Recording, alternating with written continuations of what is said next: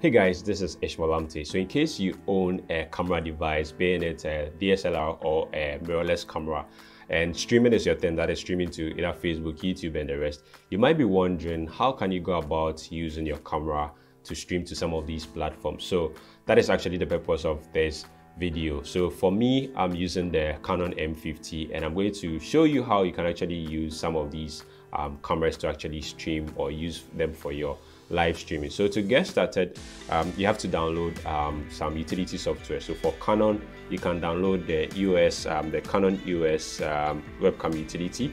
So let me just head to my browser and then search on Google, just search for Canon EOS Utility. So Canon EOS Utility, and then so it's going to take me to the site, which is going to give me some information about how this works. So here's the site, and the good thing is you can actually download this for either Windows or for Mac. So if you're a Mac user, you actually have an option to use this. Now, when you scroll to the bottom, you get to see the apps which are actually supported, or you can use this utility to it. So there's Cisco WebEx, there's YouTube Live, there's Messenger, Facebook Live, there's Google Meet, there's Hangout, Skype, Slack, and even OBS, which is very cool. So we'll take a look at how to go about this particular tool using maybe YouTube Live as well as open broadcast software, that is OBS. So to be able to see the cameras which are supported, you have to scroll to the bottom here and then you take a look at the cameras which are supported. So since mine is the Canon M50, mine supported. So what I have to do next is to simply click on it, and then it is going to take me to the camera model section, which has a lot of details about it, where you can also download other information or softwares for this particular camera. So what I'm interested in at the download section is when I scroll down here, I have the EOS Webcam Utility for Windows. So that is what I want to download, or depending on the camera you're using, if it's supported, you have to download the software for that. So in my case, I already have it downloaded, so I'm not going to download it again, and I also have it installed. So after you're done downloading, you just go ahead and then install it on your system. Now the next thing is, how do you go about to configure this particular device and be able to use it for your streaming? So if you are doing maybe YouTube, let's say streaming, let me just go to youtube.com and you go ahead and then click on the live, go live. You have the option to use a webcam. So let me just wait for this as it loads. My internet is not so fast here.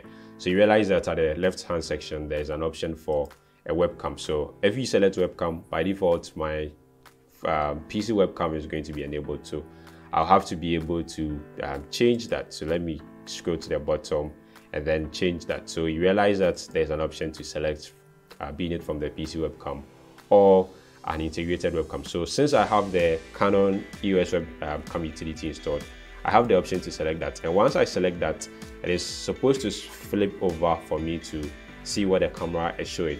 Now the reason why it's not showing is because, of course, I'm recording from my camera and it can't do that particular multitasking. So I won't see anything here, but after this demo, I'll actually make a video of how that works. Just the same process. You go ahead to select the webcam utility over here, and this is going to switch to your camera, and then also you get to specify the webcam you want to the sound you want to use over here. So these are a couple of sound options as well. So that's one way you can go about, especially if you are streaming to YouTube. You select the webcam as your camera as your webcam, and you're good to go. Why would you want to use your camera? Because with your camera, you're actually able to adjust the settings, you're able to change the lens, you're able to get this shallow depth of field, or this blurry background that would make your streaming much cooler as compared to just using your phone or using a webcam from a PC or even a dedicated webcam. So that's one way. Now the next one is, let's take a look at how to go about this also using OBS. So let me just look for OBS on my system. So once you launch your OBS software, I'm just waiting for some few seconds for mine to start. Yes, the configurations you might want to do is to select a capture device as well as an audio input device. So at this section, let me just delete these ones. At this section, you hit on the plus icon. That's where you have your sources.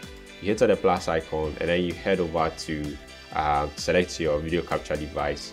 and you click on OK since this is a new capture, and then you have the chance to select EOS Webcam Utility. So this is where if I wasn't recording from my camera, it would automatically switch over to my camera. And then if there are any other settings you want to perform, you just go ahead to do that. So you go ahead and then click on OK.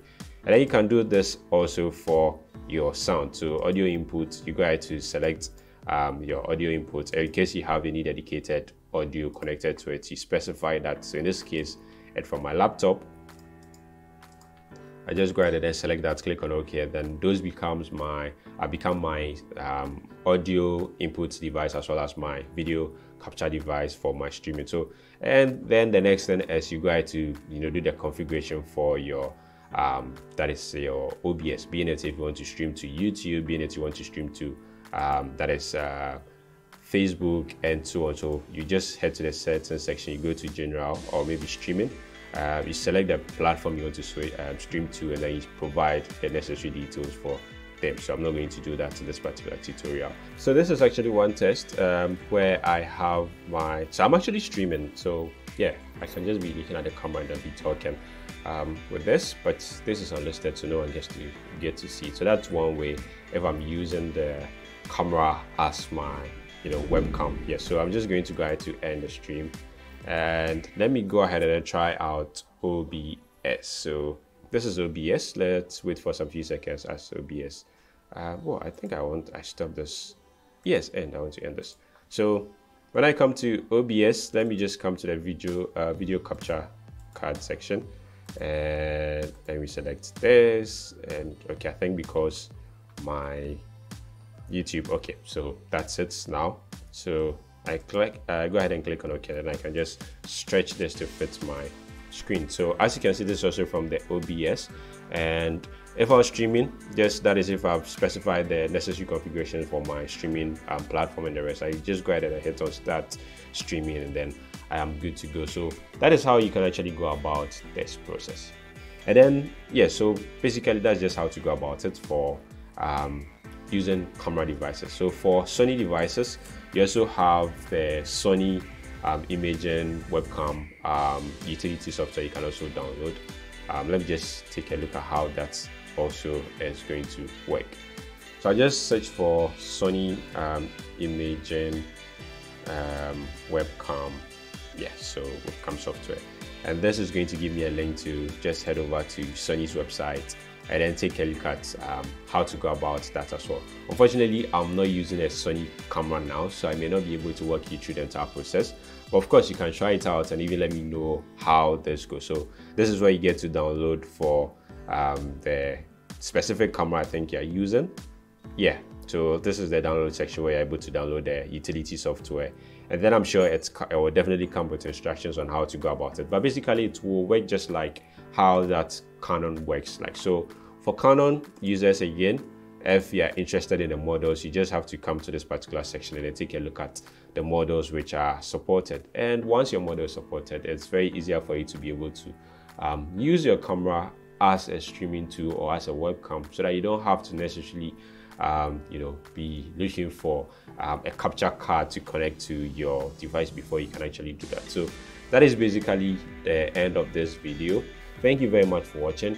In case you have any questions or comments or anything about how this, maybe any more you want me to talk about, just kindly let me know in the comment section below, and I'll try my possible best to do that for you. And in case you also know about any other means to go about this, being it using a specific software or a specific process, you can also share with me. So I'll try my possible best to maybe make videos on those ones as well. Thank you very much for watching. If you haven't subscribed to this channel yet, kindly go ahead and hit on the subscribe button, and then don't forget to hit on the bell so that anytime there's a new video, you get to see it. Once again, my name is Ishmeal Lamptey, and I'll see you in the next one.